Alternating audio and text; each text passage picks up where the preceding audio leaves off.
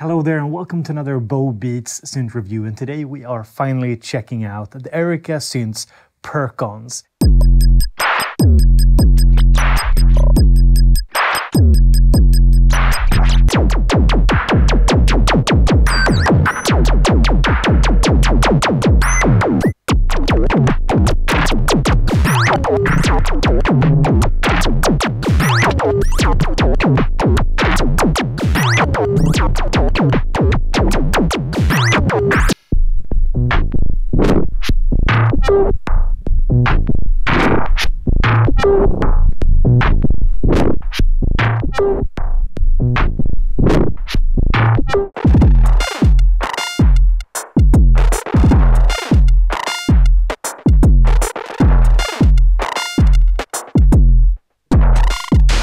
What's going on here?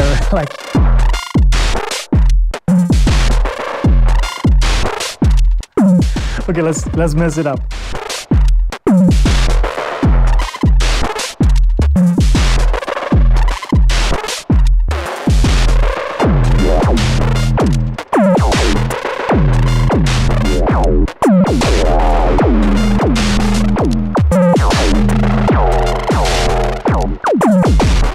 This is one massive drum machine. It's huge. It's not as heavy as you might think, but it's really nicely built.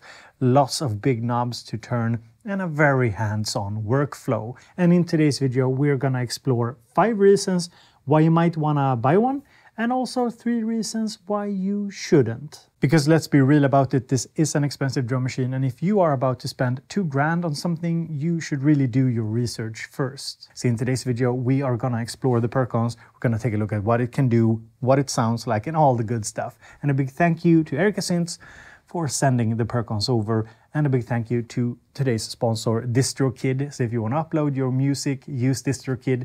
They're linked in the description. It's a really good service to get your music to Spotify, iTunes, and other online stores. Super inexpensive and really easy to use. More about them later. And one reason for you to stick around for a 20-minute review of the PERKONS is that I'm gonna show you how you can actually use this to be creative. Because good hardware enables us. That's what it does. That's what separates it from software. And one of the amazing things that good hardware can do is help you transform your ideas from one thing to another thing.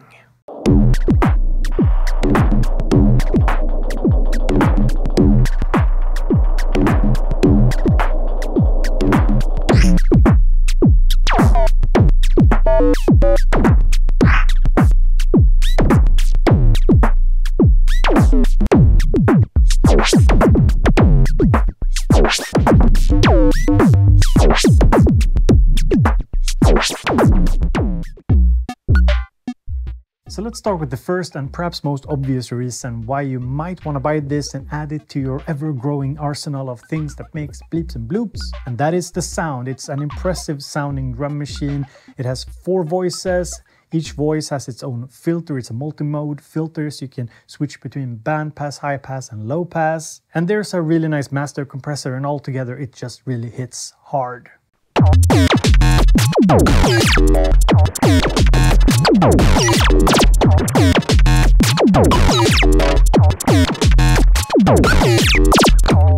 Like, come on.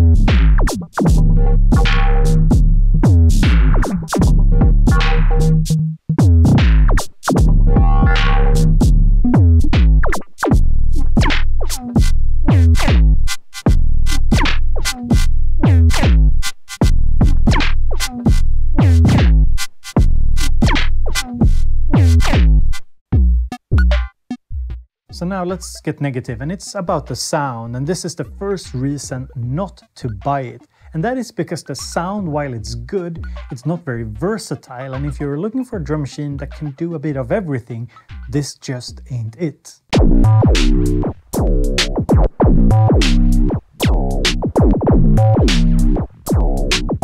I don't have a better word for it, but this drum machine really suits techno and heavy electronic music. It's very industrial, it's very gnarly in its sound, kind of rough around edges, but also has a ton of bass, and the master compressor makes it sound huge.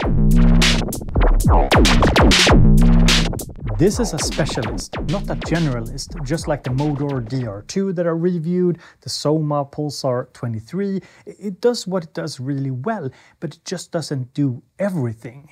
So if you want something that can go really, really hard, especially for techno, but you want more features and a lot more flexibility, then I would actually point you to something like the Analog Rhythm Mark II. Note, however, that the Analog Rhythm has a lot more menu diving than the Perkons. Now let's switch again back to positive mode, and the second reason why you might want to buy the Perkons is the workflow. It's just an incredibly hands-on instrument which just begs to be played, and I can't overstate how quick and easy it is to get going with it. So let's create a drum beat and a drum kit from scratch. So we have the 4 sequencer lanes here, and we have these buttons here to preview the sounds, and we can just put down steps. We can increase the tempo. Just tweaking the sound a bit till I feel it's right.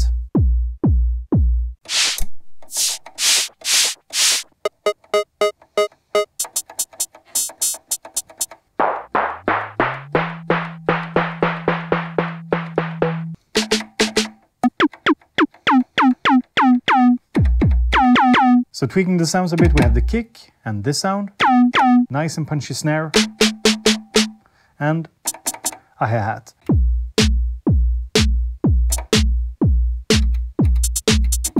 Put down some hi-hats, and we can parameter lock the steps so we can get an open hi-hat if we want to.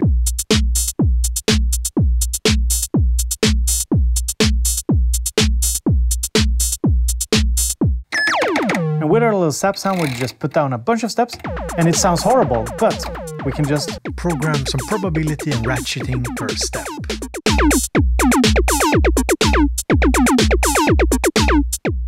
And we create this little varied, I don't know what we're supposed to call it, but it's kind of nice. And we're going to mod here and send the LFO to affect the pitch.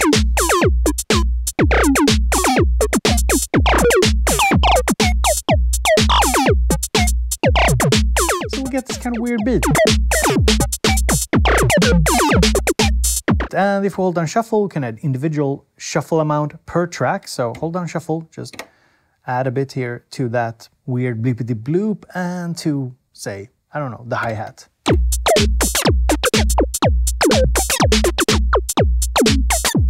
And we can send it to the delay.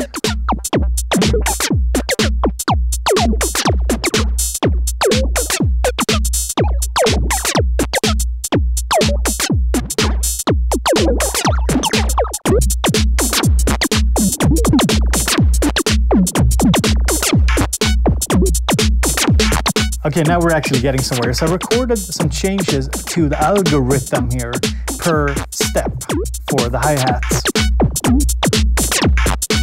And now let's get into the kick drum. I've changed the tuning here for 2 steps, and we're gonna put down some more steps here, and we hit probability. So we change the probability of this step playing to 50%, and we put our little ratchet here at the end.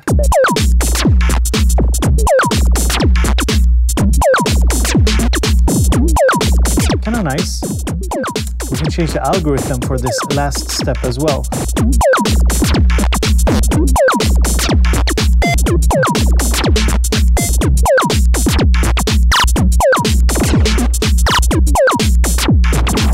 So what else can you do? Well, we can play with the last step, so changing the length of the pattern.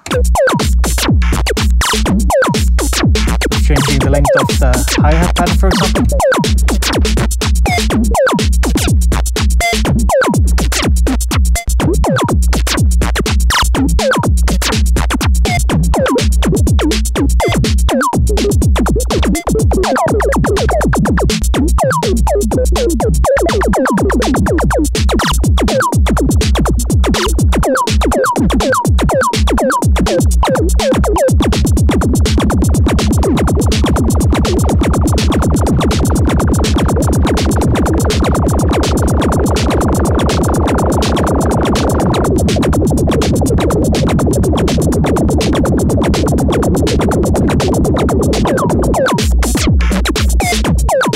don't know, something like that.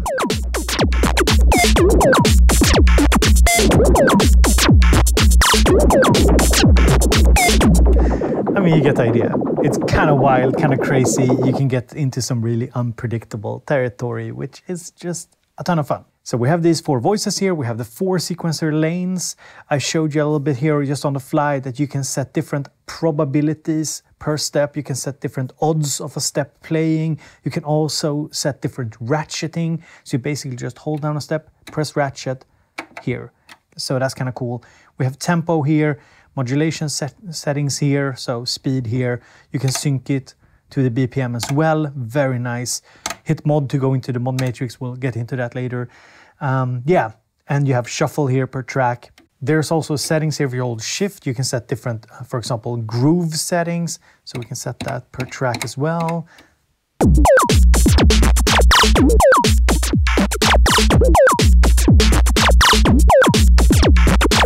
So that just changes up the patterns a bit. Now these are presets. So we have 4 different ones. I think the last one is a random one.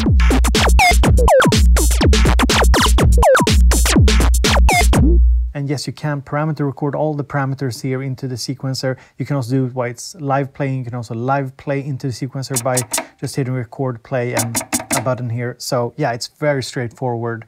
You can hit record, play.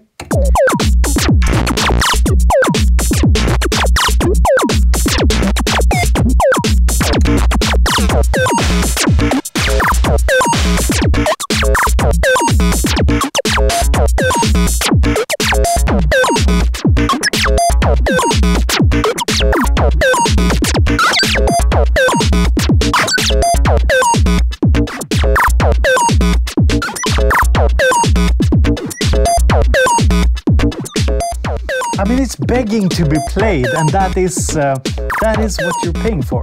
That's why it's so expensive. Not only because there's analog filters per voice, because they are digital voices, but this is just built to be played. And something you can also do by holding shift is changing the speed of the pattern.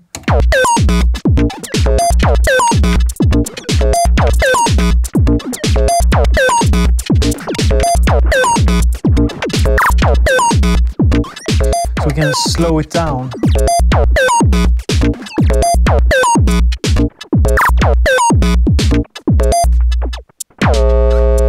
And if you're playing with it live, and you've messed the pattern up with these different speed settings, and it comes out a little weird once you set them back. Okay, this sounds kind of cool, but still, if you wanted to go back to its original state, you can just hit reset. And now we're back. Okay, I want to mess it up some more because this is it's just a ton of fun. Ooh,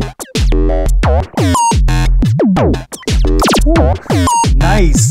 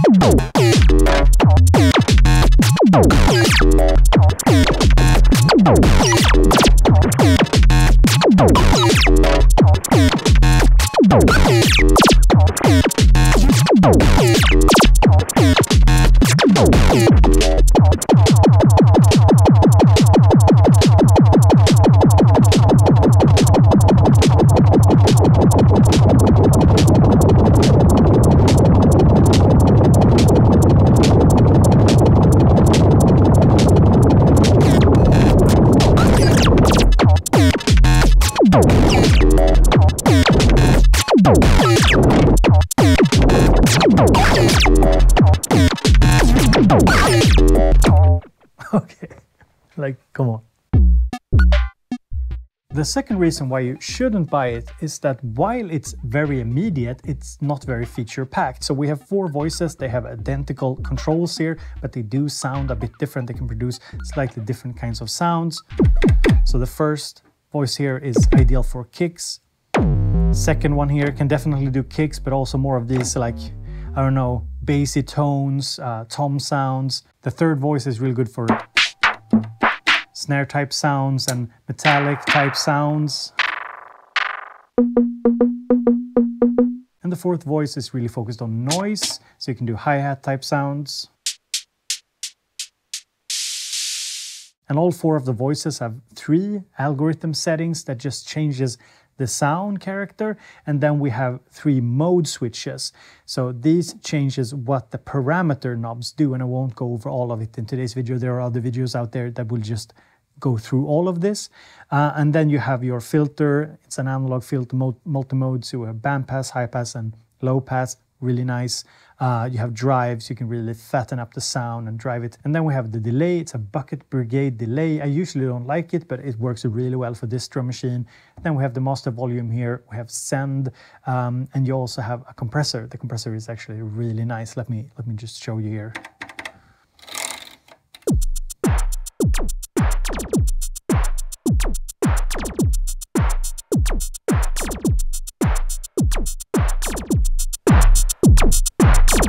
As soon as you start to introduce it, it just gives the sound like this nice oomph. There's only one LFO here. We have the speed setting. We have waveform here. We can set the mod level. There are different things you can parameter lock per step. For example, ratcheting, different odds of playing a step. You have probability per step. You also have different play modes for the sequencer, back, forward, random, and so on. They are not very advanced either. So yeah, it's not super feature packed, and that is one reason why you might not want to buy it. Now, another reason why you might want to buy this is because of the I/O and the build quality, just the physical nature of it. So it's huge, it's a really big drum machine, but it's not that heavy. So it's actually something that you can carry with you for a live show pretty easily if you just have a bag for it. And there's actually very nice I/O, so there's individual outputs for the voices, and there's also this effects send and return, which just takes the sound into, say, an effects unit and back into the unit itself. Very nice, very usable.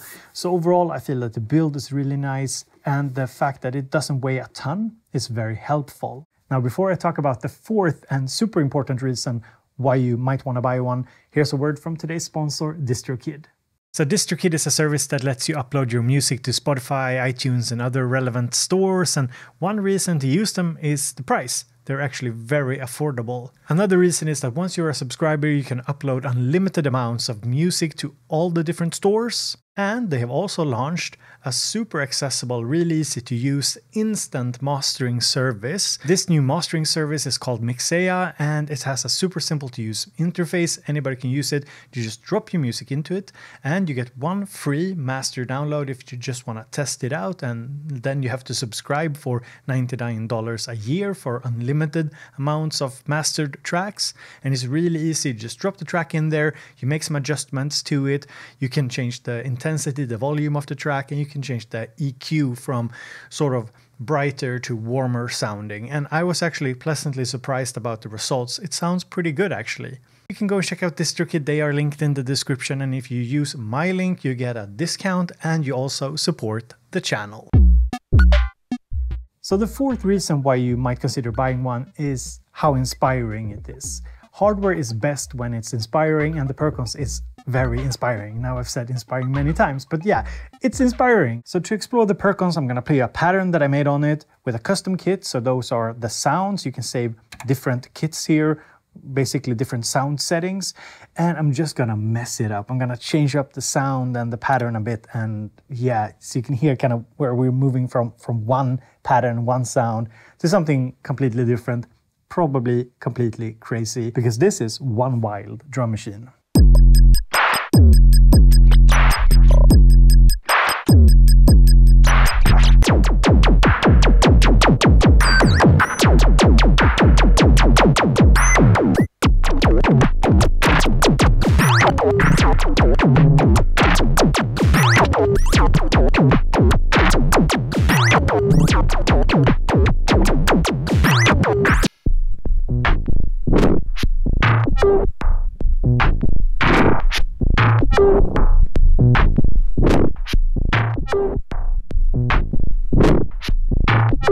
And I think that the magic here is really that you have all of this at your fingertips. So we can just hit record. We can record changes to whatever parameters we want.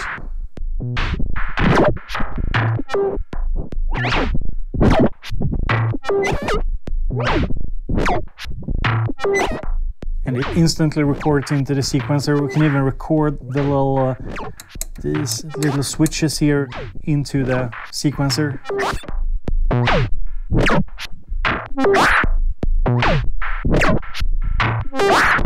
Or you could just hold down Shift here and turn any knob, and it will change the same parameter for all the voices.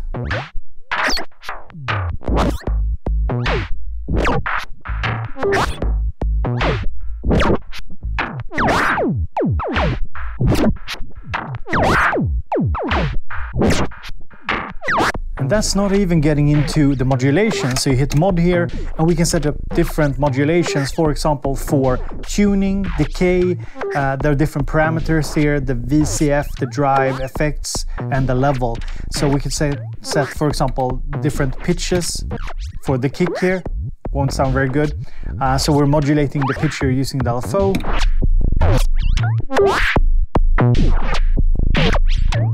And I mean, it's it's just crazy. I like the beat is what it is, but I mean, you get the idea.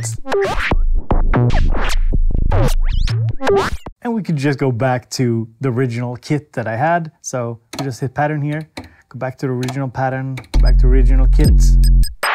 And this is where we started. And yeah, it's one wild journey, just changing everything up. Now, the third reason not to buy one is the price and the competition. As with other expensive drum machines, it's a good idea to be real about what you're actually paying for. So the Analog Rhythm, Motor DR2 and Pulsar 23 comes to mind as expensive machines that need to do a bit of justification of their respective price.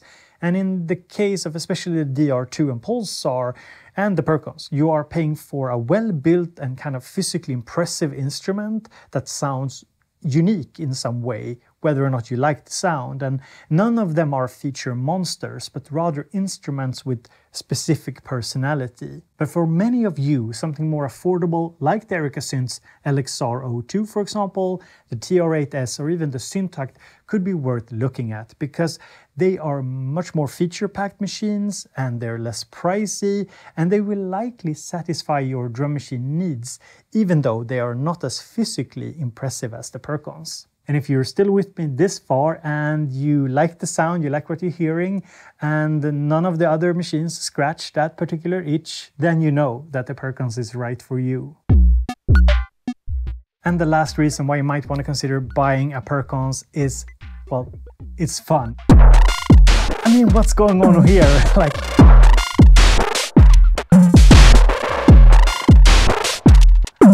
okay, let's mess it up.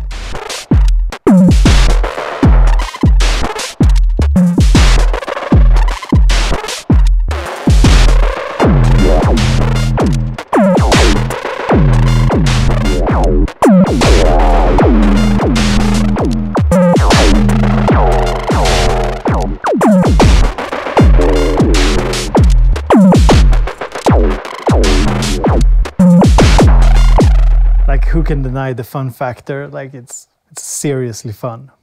It's an immediate fun device. It's something that separates hardware from software. There's software that will sound just as good, but it won't be as fun. And I think an instrument that brings a smile to my face, sometimes that's all I need to know about it, because I test so much gear, and some of it, while good, while it does the job, while it's bread and butter, this is just something special. And yeah, it's subjective and it might not be for you, but I did enjoy reviewing this a lot.